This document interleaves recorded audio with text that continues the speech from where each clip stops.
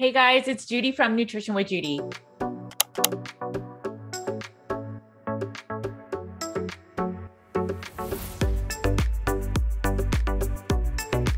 Thanks for joining me today. While you're here, please make sure to like and subscribe and hit the red button. If you're listening to this on podcast, please make sure to leave me a review. This allows my content to get in front of more people. My name is Judy Cho, and I am board certified in holistic nutrition. I focus on root cause healing, and oftentimes that starts with using the Carnivore Cures meat-only elimination diet. Today, I'm excited to share with our community the work of Dr. Susan Thompson. Dr. Susan Thompson is not meat-based, but she has so much expertise in brain and food addiction. She is an expert on how food addiction is real. Dr. Susan Peirce Thompson is an adjunct associate professor of brain and cognitive sciences at the University of Rochester, and she's an expert in the psychology of eating. She is a New York Times bestseller with her book, Bright Line Eating, and she is the president of the Institute for Sustainable Weight Loss and the founder and CEO of Bright Line Eating Solutions.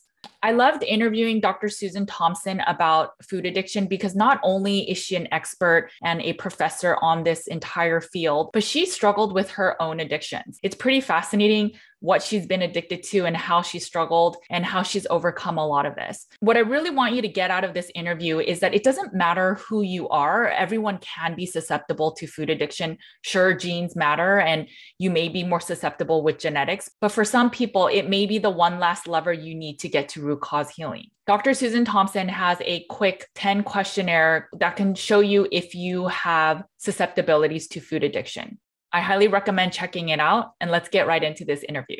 Hi, Dr. Susan Thompson. Thank you so much for joining me. Your work is amazing. I'm really excited to have my audience and community learn more about you. If you can introduce yourself for the people that are listening and watching. Oh, hi, Judy. It's great to be here.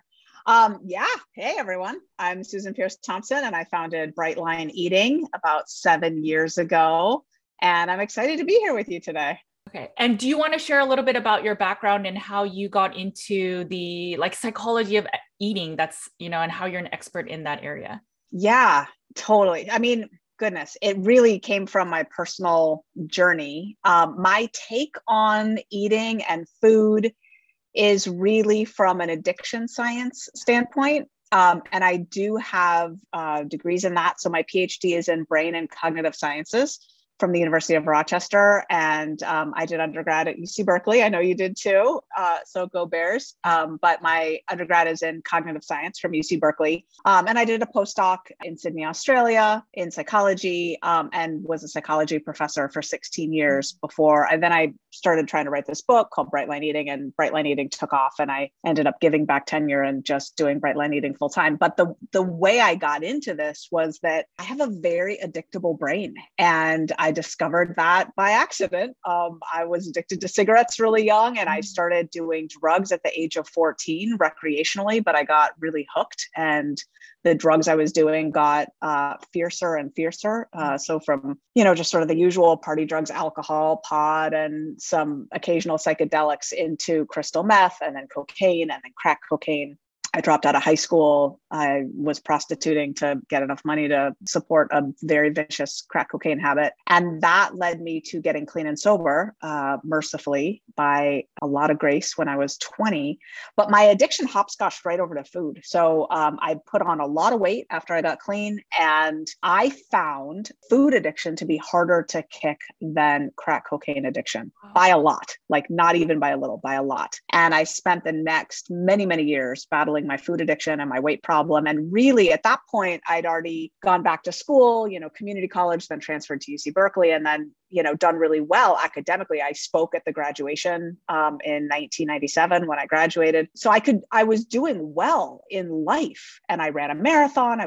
I could do pretty much anything I put my mind to, but I couldn't tackle the food addiction piece. I was still binging. I was still gaining weight. I was still obsessed by thoughts of what I'd eaten or not eaten, or whether I was on my plan or off my plan, and trying exercise regimens and just all kinds of stuff. I just couldn't tackle it. So even with trying a lot of the 12-step approaches that had worked for me with drugs and alcohol. So that's how I came to this. I did finally lose my excess weight. I hit obese. I hit the obese marker on the BMI chart before I even knew it. But looking back, I think I was obese around the age of 25 or 26. I was obese. And I did lose my excess weight when I was 28. And I've been a size 4, comfortably. That's sort of my right size body. I'm petite naturally. And so now for 18 years, I've been in my right size body. So that is rare for someone who's obese. So I come at it from just a lot of suffering is what I would say, like a lot of addiction and a lot of suffering.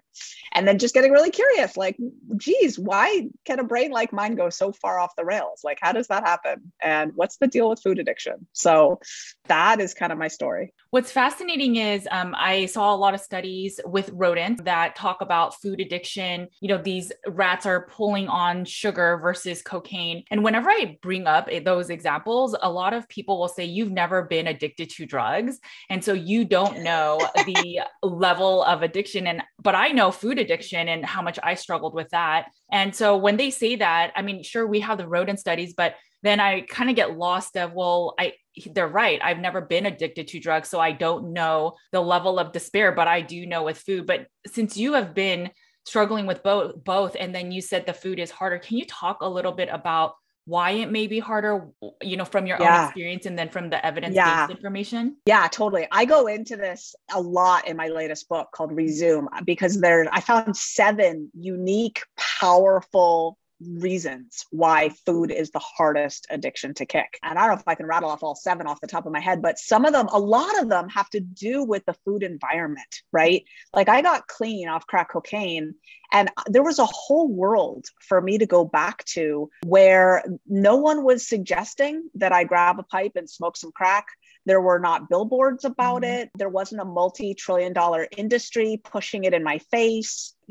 There are drug dealers and stuff, but because of the way our society is set up, it's covert, right? Where food addiction is pushed and pushed hard.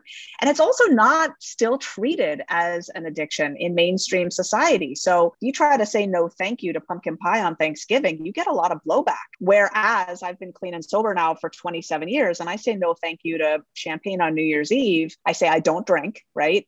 And people trip over themselves to get me some sparkling water, right? But not so when I tell people I don't eat sugar or flour. And those are pretty much what I say. It's sort of code word for like processed foods, right? Sugar and flour, like just don't eat them. But so there's a lot of social pressure. There's a whole food industry pushing it on us. There's, another thing that makes it harder is the level of temporal and locational cues for food. It's way higher than heroin or crack. So what I mean is, when and where would you use? Which means like, when you're moving through your day, when are you triggered?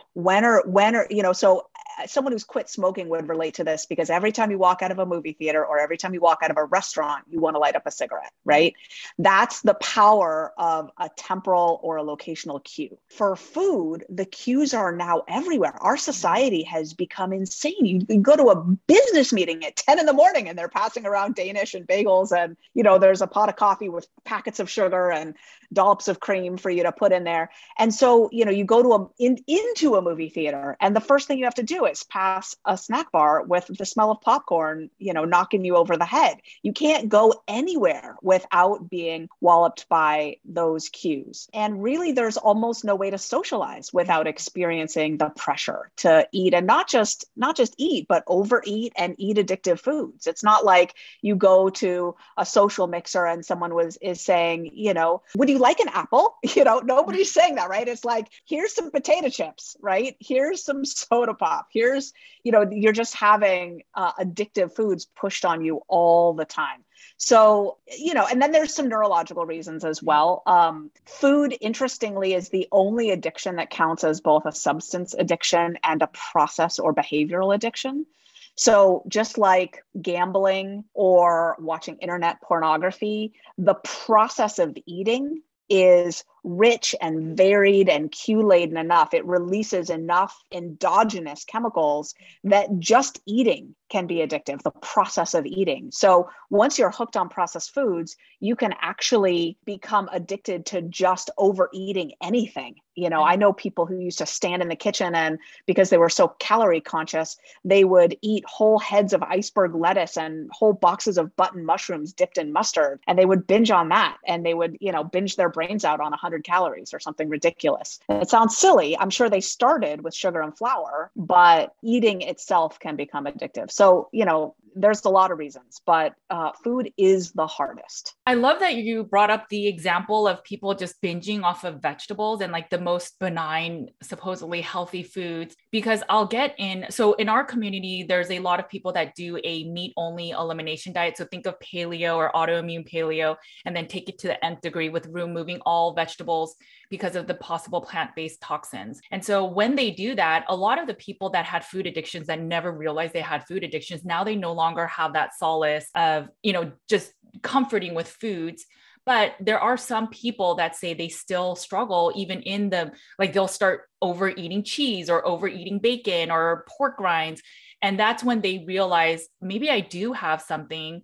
And then there's people that have never struggled with food addictions that will say, no one will binge off of vegetables, but I know people that can. And you just brought up a perfect example. I used to binge off of like large salads, and I would just use mustard to fill my stomach up, to feel that stomach stretch receptor, to make myself feel full, but it would still still cause a binge by the end of the evening because I wasn't satiating myself as well. So once we identify that about us, like, how do we start going about healing ourselves? Yeah, great. Well, the identification is the first piece, and it's so interesting.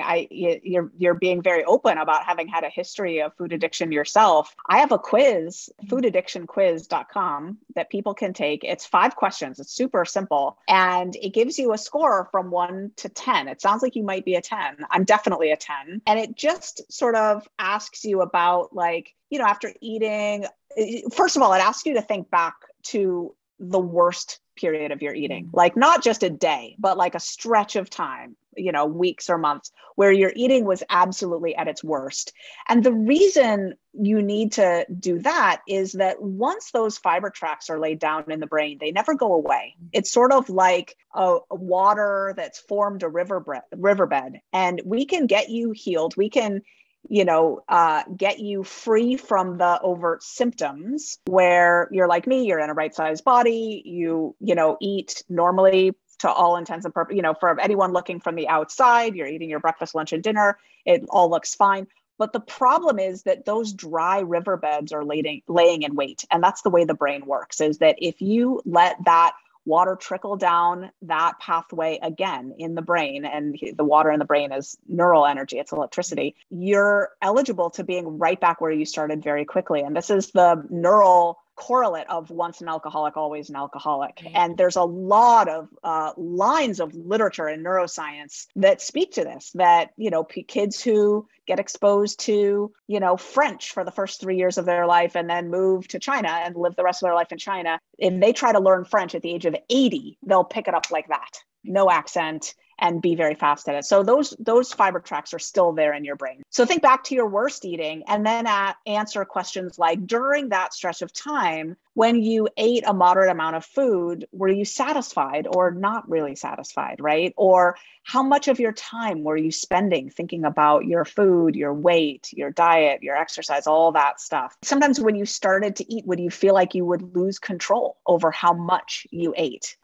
Did you ever binge? Those are the sorts of questions that are asked. So foodaddictionquiz.com. And once you know your score on a scale from 1 to 10, it's sort of like, if you're a 1 through 4, that's pretty low, and you don't have enough food addiction on board to really worry about, and you're really lucky in this environment. Right. And it's genetic. You can look through your family tree, and if you don't have a lot of alcoholics and 2-pack-a-day smokers and, so forth, you're you're lucky. And it is slightly environmental as well. So you can take two people who don't have addictive tendencies, they can have kids. And then if the kids are given up for adoption and then bounced around foster homes their whole upbringing, some percentage of them will end up with addictive tendencies. So it's largely genetic, somewhat environmental as well. And yeah, once you know that you have it, then you can start to think about your food from the perspective of addiction. And we know a fair bit about addiction, right? Especially if it's a substance addiction, you might want to look at abstinence.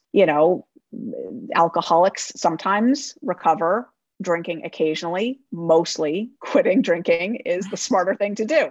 I don't know that many 3-pack-a-day smokers, former 3-pack-a-day smokers that allow themselves a cigarette at a concert, right? Like probably not that wise. Probably you need to be a non-smoker, right? So that's bright line eating. You have a bright line for the addictive foods, sugar, flour, and sometimes people have additional bright lines for additional foods that are problematic for them. But yeah, it turns out to be freeing. It's like, oh, wow, it's actually way easier just to never start down the path of eating cookies at all. It's just way easier. I love all of what you talked about. So just a little bit of my history is that I was in those intensive outpatient cares for eating disorders. And so I was plant-based at that time. And they were like, okay, we totally respect that you don't eat meat. And someone was low carb there. And they're like, no, you cannot remove sugar and white flour from your diet as that's an eating disorder.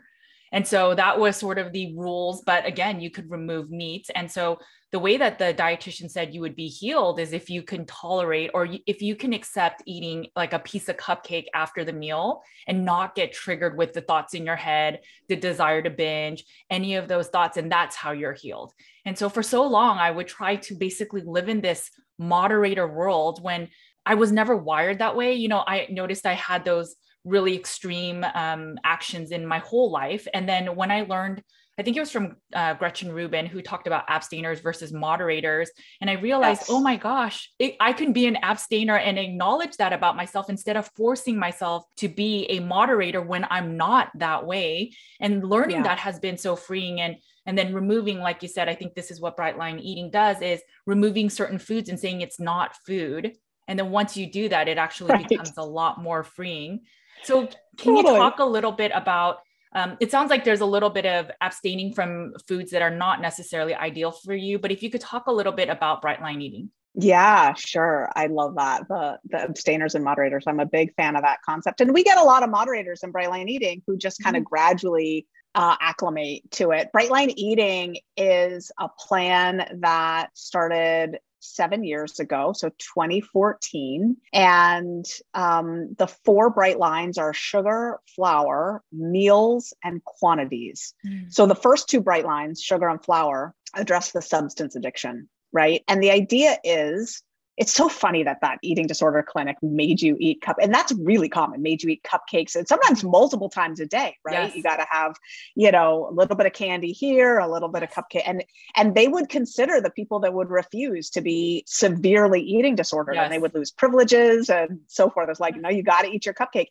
It's so funny. I work with an amazing Ph.D. eating disorder expert named Dr. Joy Jacobs, and she describes working in those types of settings and noticing that her patients, after they were forced to eat the piece of cupcake, right, would go off the rails. They would binge. And she just eventually, from watching her clients, realized maybe this isn't wise or reasonable. Maybe these people can't eat these foods in moderation. They would do so much better when they wouldn't eat those foods. So sugar and flour handle the substance addiction. And then the last 2 bright lines, and let me just say, by sugar, what do I mean? I mean anything added to your food to make it sweeter. So I mean all sweeteners, and that includes artificial sweeteners, and it includes stevia and truvia.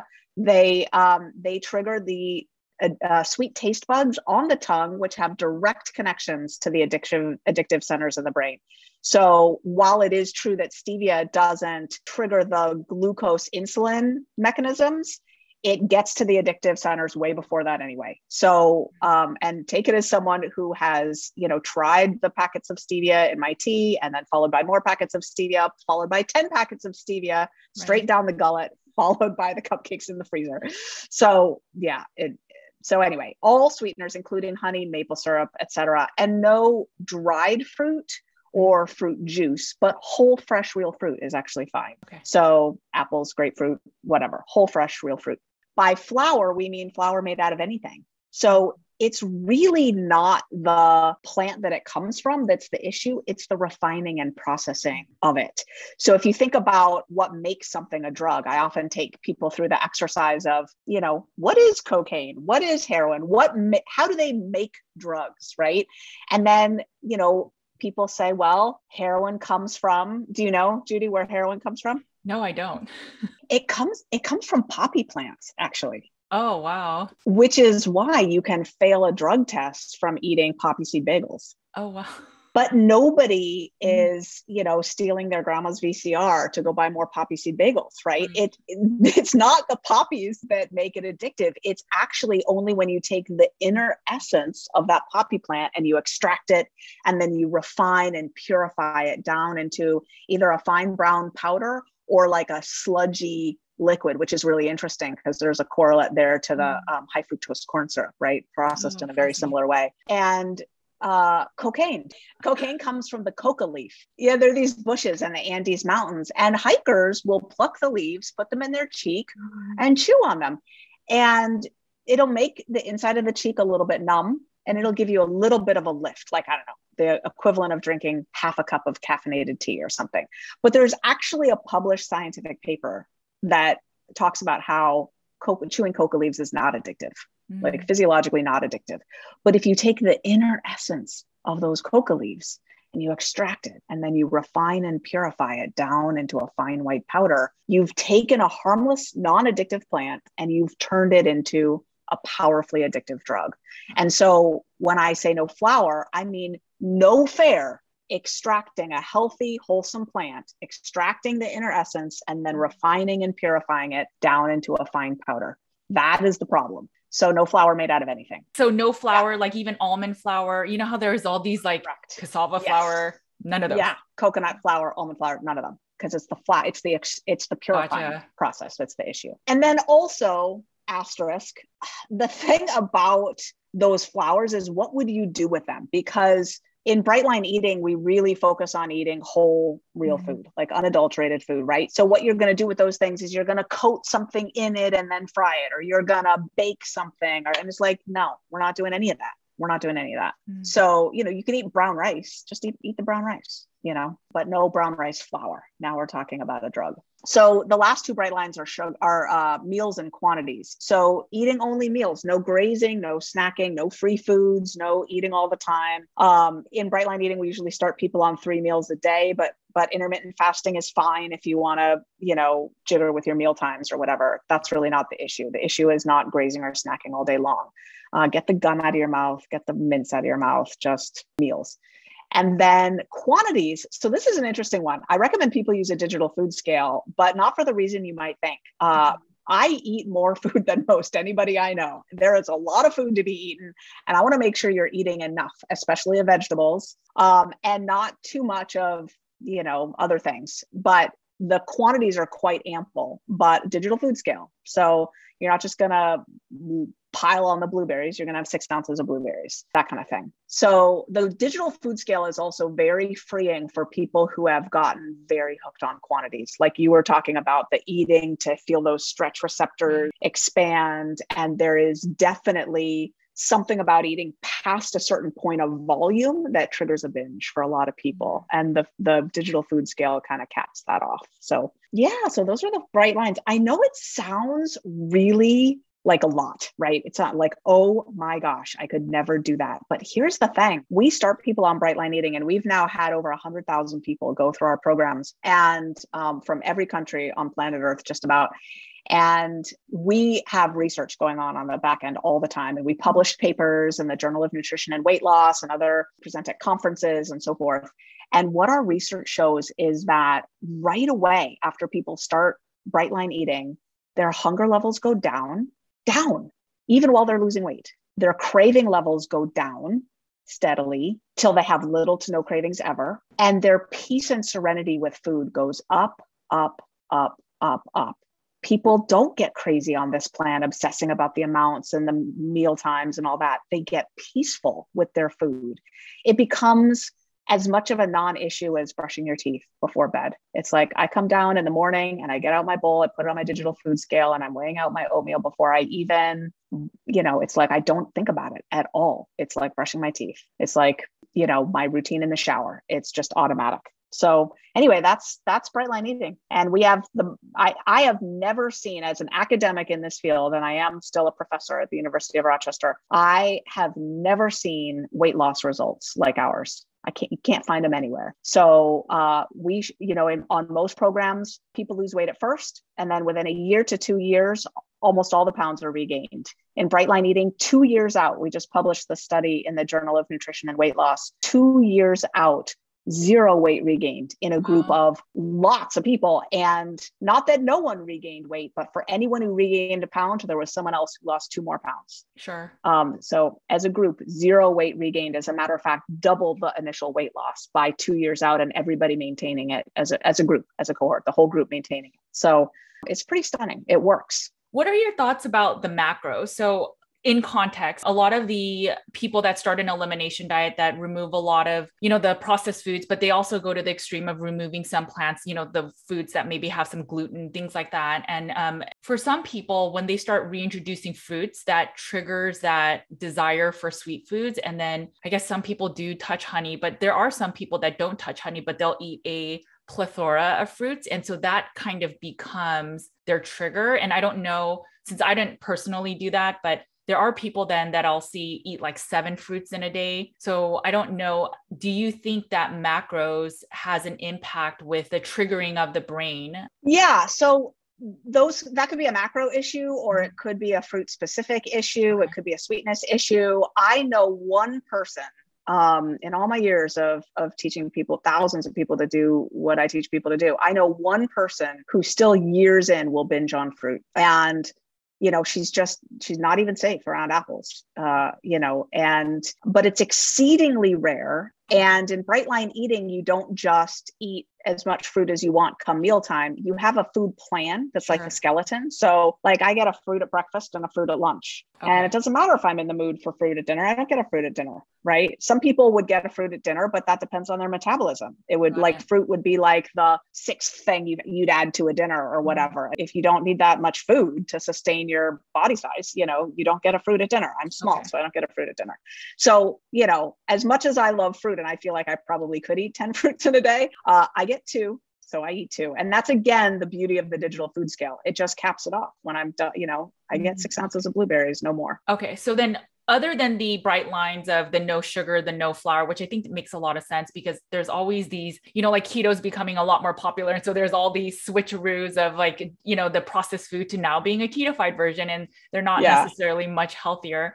Totally. But then there's also, stop it with totally. You process food and smush it all together and say, look, the macros fit. Right.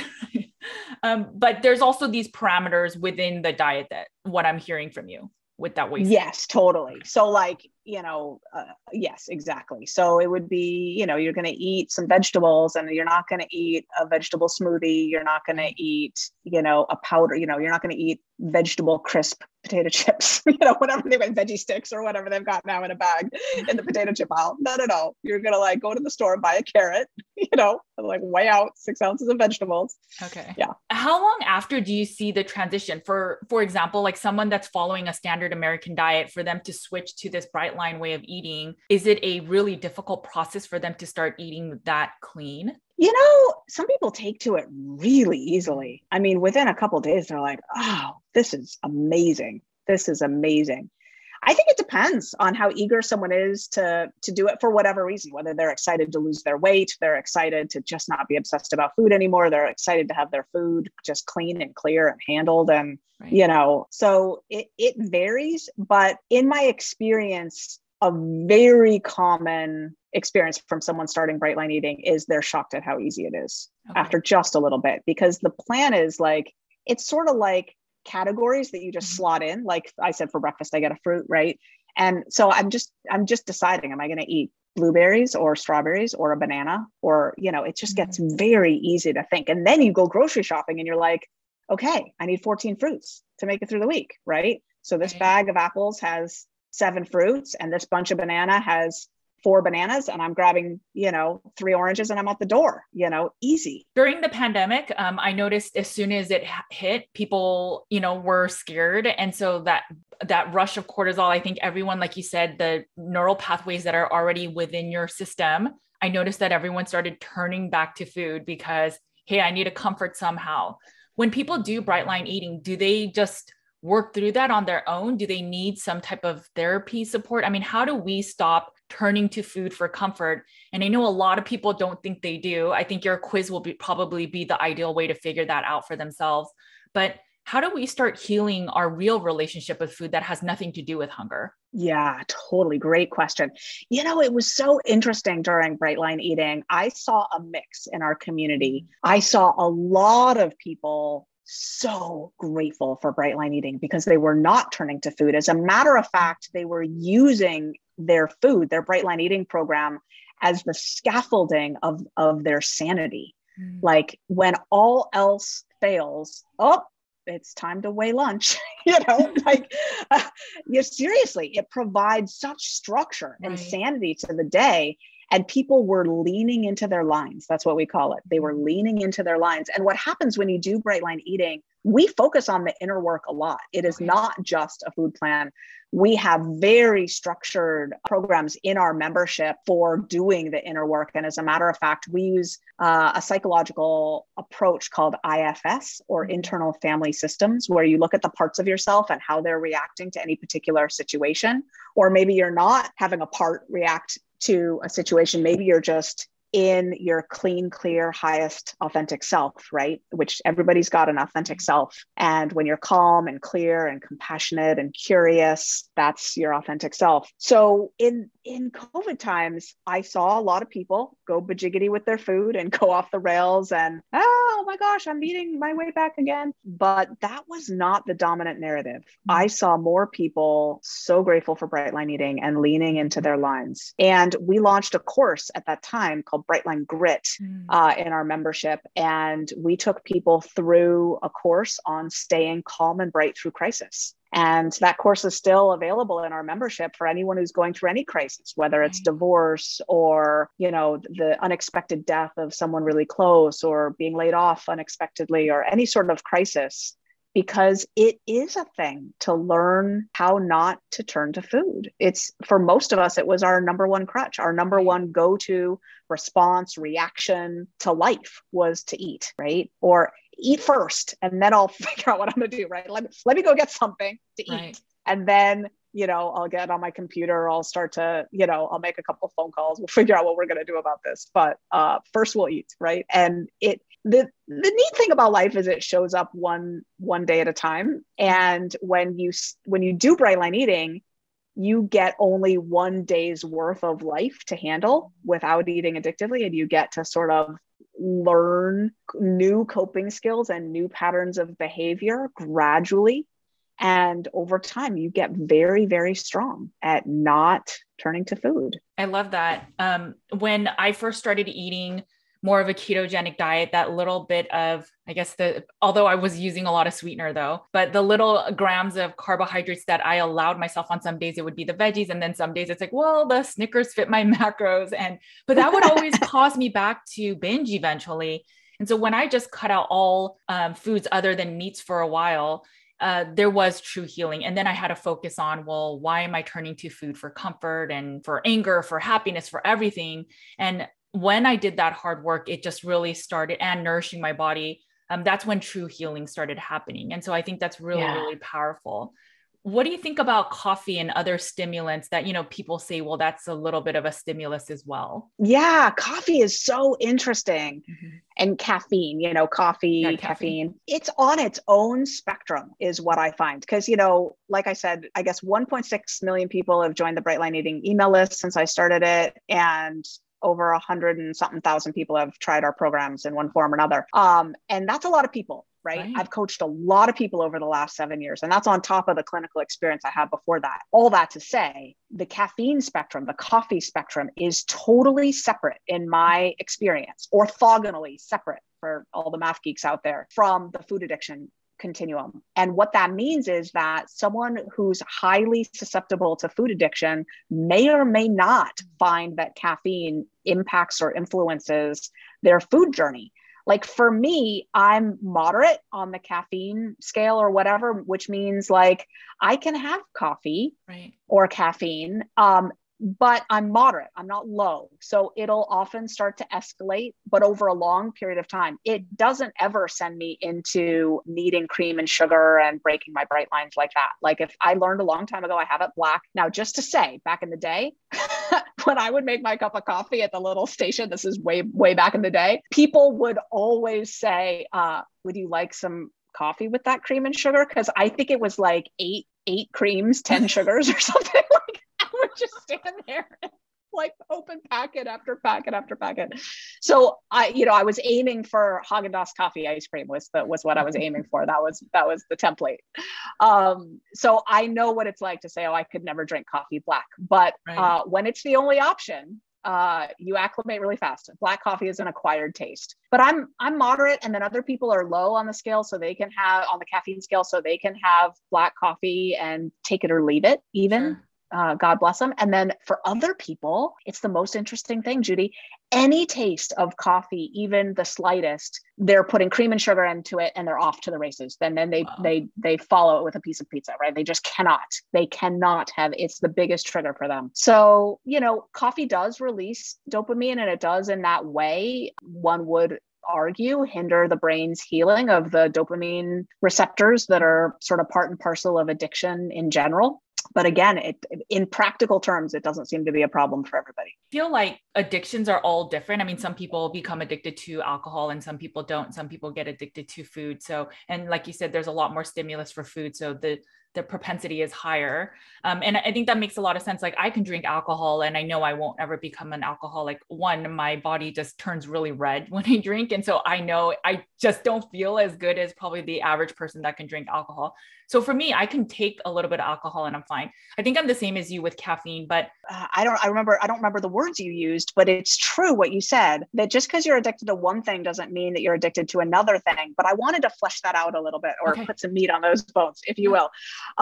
So the way it works is that addictive susceptibility, like I said, is genetic. And if you're born with it, that does give you a susceptibility to all addictions at baseline. But that doesn't mean you're going to be addicted to all things. Like I'm as addictively susceptible as they come. I mean, God bless me, I am certifiable. I have worked the 12 steps in 5 different 12-step programs over 27 years. But shopping, I could take it or leave it. I can click one thing on Amazon and I don't care. I go to the mall, the lights give me a headache. I don't care. But that doesn't mean that I'm not eligible, right? If my husband and I got a divorce and I was going to the mall with some friends and I found like, oh, this outfit's really cute, and we had a really good day, and you've got to have the experience of the behavior and then the reward, the cue followed by the reinforcement, where your brain goes, oh yeah, that'll do. Like that will do. And then you got to follow it again, and another reward comes, and then you start to get wired up in that specific domain for that particular addiction. So I just wanted to say, but they're about a third of the population, believe it or not, they're not susceptible to any addiction. So when people say, oh, everybody's addicted to something, I say, no, they're not. A third of people are not addicted to anything. As a matter of fact, you could shoot them up with heroin every day and they wouldn't get addicted to it. People say that's not possible. Heroin's addictive. It's like, no. People are going home with, massive opiate prescriptions after back surgery all the time. And how many of them become pillheads afterwards? Not that many, actually. So, and there are these people who they don't even need a cup of coffee every day, and they can have a cigarette at a concert and not want one the next day. So anyway, that's the deal with addictive susceptibility. That's so fascinating. Would you say then these people that are really able to not be, susceptible to any type of addiction, that they are generally the people that are really good moderators, that maybe they are relatively normal in weight? I mean, do you think there's a certain type of persona? Yes and no. So yes, they are moderators in that they tend toward a midline in terms of like, they're not drawn toward behavioral excesses. Yes. Are they likely to be a normal weight? Not necessarily at all. What's happened in our society is you don't have to eat addictively to be overweight, even to be massively overweight. And it turns out that propensity to gain weight is not related to food addiction susceptibility at all. They're completely different genes. The addictive genes and the weight gain genes, they're not the same at all. So you can be not eating addictively and just be going downstream with the standard American diet, just eating, and find yourself to be obese, lickety split. I have a graph, a chart actually, a table is what it is. I have a table in my first book, Bright Line Eating, The Science of Living Happy, Thin, and Free. And it looks at it breaks down food addiction susceptibility, like on a scale from 1 to 10, right? By BMI status. And it's shocking. Like 22% of people who are at a normal BMI, they're in a right-sized body right now, 22% of them test out as full-blown food addicts. And of people, yeah, right? And of people who, not just obese, but extreme morbid obesity, right? Only 56% of them are high on the food addiction susceptibility scale. Now, almost none of them are low. Very few of them are low, right, but a lot of them are just moderate, right? Wow. And they're not binging their brains out. They're just eating a lot of food all the time, you know, just like lots of people around them are doing. So you have a concept called the reframing concept. Does that have something to do with, I guess, reframing the way we look at food? What is that all about? Yeah, the Resume Reframe, that's from my third book. And the idea, Judy, comes from one of the challenges with a bright line approach to food is that it engenders a lot of perfectionism, right? And for a lot of us, that's what we're trying to get away from. And I think this is where the eating disorder world hates the idea of getting rid of whole foods, you know, like whole categories of food altogether. I mean, you can't call sugar a food group, right? Like we've gone way too far. When, you know, remember what the food groups are. Sugar's not one of them, everybody. But it's hard to have a bright line approach to food when you've got a really rigid food controller part of you that just wants to get it perfect and wants all the I's dotted and the T's crossed. And then the feeling is that once you cross that bright line at all, now it's all gone to pot. It's called the what the hell effect, which I'm not trying to swear. I'm literally, that's the name of it in the psychological literature. The what the hell effect is I've eaten one piece of pizza. I might as well eat the whole pizza and then we'll start over on Monday. And it's a very established effect in the minds of chronic dieters. So the Resume Reframe is about how to get out of that trap where the reality is, and I'm just going to tell it straight as an addiction neuroscientist, the reality is for most people who have, I'm not saying everybody, but for most people who are high on the food addiction susceptibility scale, there will be no peace or long-term weight loss success if you keep eating the addictive foods. So abstinence really is, for most addictions, abstinence is the way to go. And that's true for food addiction as well. But it takes a powerful reframe to get you out of the what the hell effect and to learn how to ebb and flow when life gets lifey. And that's not permission to go, you know, eat a pint of ice cream just because life got lifey. No. However, if you do find that you just ate something off your plan, how can you stay calm? How can you do something adaptive and helpful as opposed to self-flagellating and create the downward shame spiral? So it's very nuanced. And for anyone who is hearing themselves in my words, I really recommend my third book, Resume. And it's spelled REZOOM, like resume, do it fast, resume.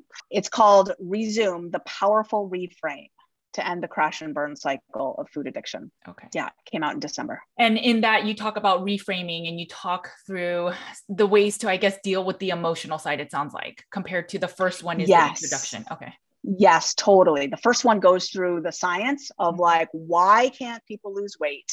Right. What is going on to create the whisper in your mind that tricks you into eating stuff that you know you don't want to be eating? Like, why do you feel like you've chosen that? And yet every sane part of you knows that it's not in your best interest to do it. Like, how do you get duped over and over again into falling for that? And it very much is, it's neuroscience. Your brain is hijacked and it's whispering to you in your own voice, convincing you that you just decided to have that pizza and wings and beer on a Friday night. You did not choose that. And I can explain why your brain tricked you like that.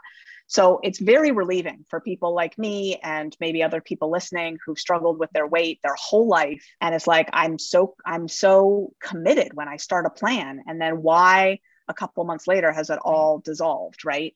The second book is a cookbook, which is amazing. It's really good. The recipes in it. And then the third book it's got the reframe in it. And yes, it's got the psychology and in particular, the parts perspective that I was talking about. So that war between the food indulger and the food controller, and how the food indulger is always trying to, convince us to, let it go and to just, go indulge. And then the food controller, when it gets back in control, is so rigid and perfectionistic and trying to line it all up just so. And, and there's other parts too, the caretaker part and the isolator part and the rebel part that's like, you can't, bright lines, you can't tell me I can't eat sugar. It's just going to make me want it more and blah, blah, blah. Yeah. That's so fascinating. I love it because I do see that in the wellness space. So people will go from like the standard American diet and then they say, I'm going to eat clean and get my diet right. And then they go to the extreme of, I can't eat this. I can't eat this type of preservative or this type of XYZ. And it's just to the extreme end. And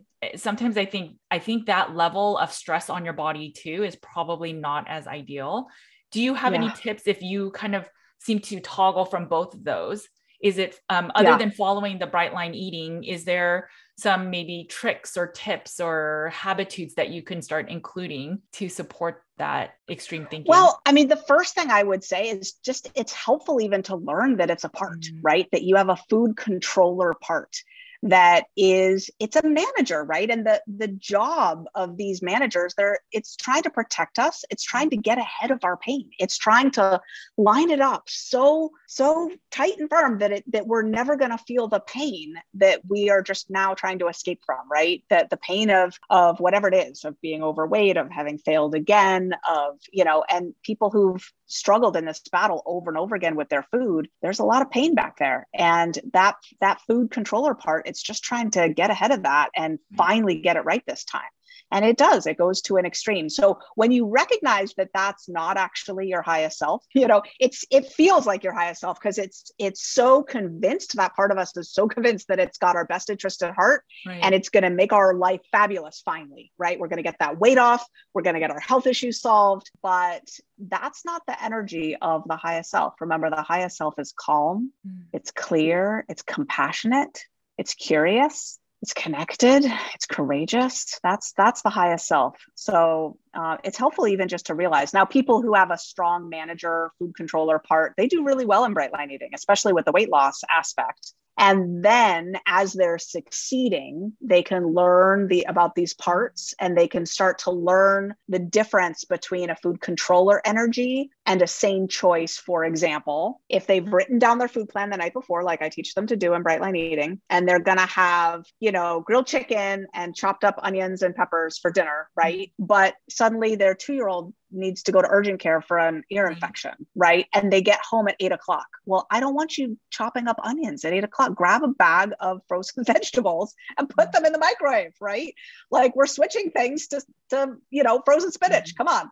Right. And that's a sane choice. So the food controller says, no, we wrote down peppers and onions. We got to start slicing peppers and onions. And so there's so many opportunities. Again, it's this idea that life shows up one day at a time. There's so many opportunities to learn that balance point of, yes, you need to follow your plan. I'm not saying you got home from the doctor, it's time to eat a pint of ice cream. I'm saying it's time to switch your vegetable to something that doesn't take much prep because it's 8:00 at night. And it's okay that you're changing your plan.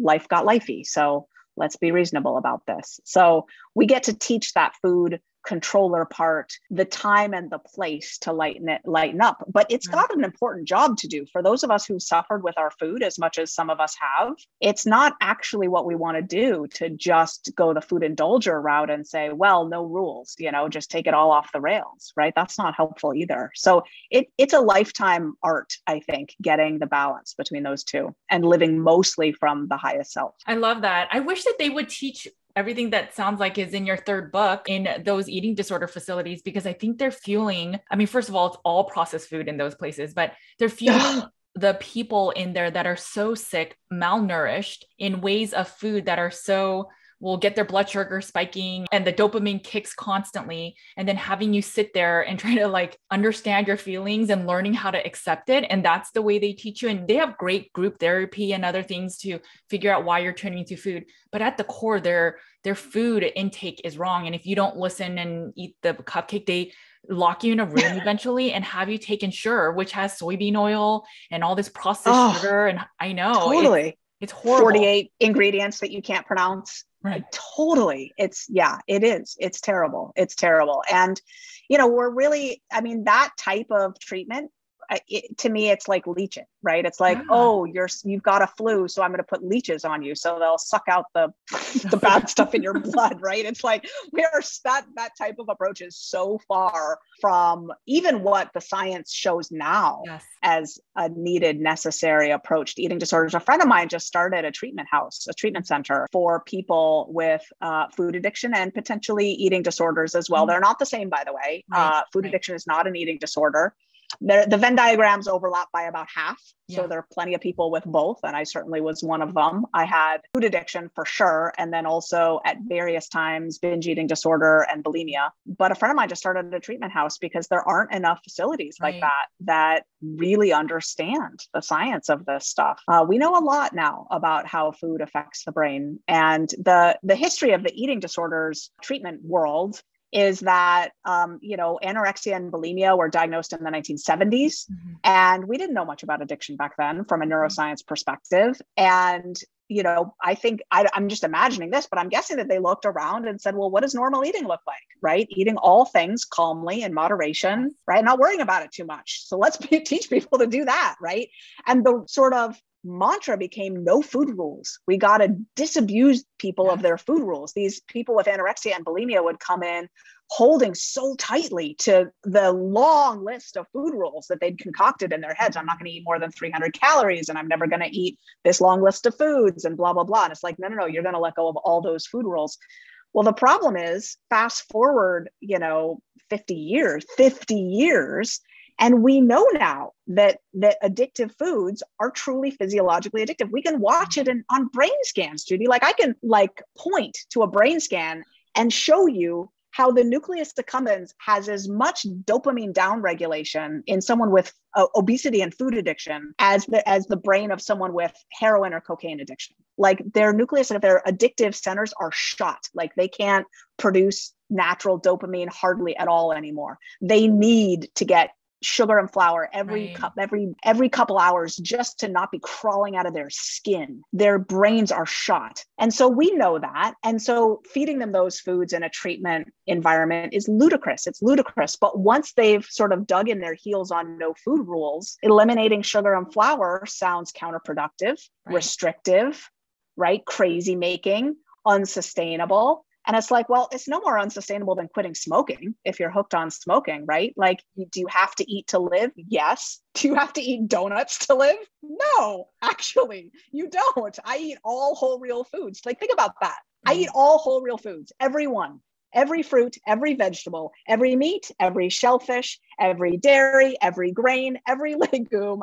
I eat all whole real foods. So tell me how I'm being restricted, and in probably bigger quantities than you. Thank you very much. Or whoever out there in the eating disorder facility, right? So our thinking about food has gone so cockeyed. It's ridiculous, but I'm with you. I wish they would start to get a clue in the eating disorders world as well. And I think Dr. Joy Jacobs and some other people are on the vanguard, like really. I've got not one, not two, but 3 textbooks, college level textbooks on my shelf back there on food addiction, right? So when people say, oh, there's no research, it's like, are you kidding me? There's now hundreds and thousands of published studies. There's plenty of research. Yeah. And I hope that these facilities start making changes, because the other bit that I forgot to mention that they add a lot of psychiatric drugs to try to balance the mood imbalances. Right. So most people in there will take anti-anxiety meds and antidepressants and then other meds with that. And by the way, I do know people who used to have really bad eating disorders, who didn't have food addiction, who had an eating disorder, say bulimia, right? Who now can eat a little bit of a cupcake if they want, right? And I know someone who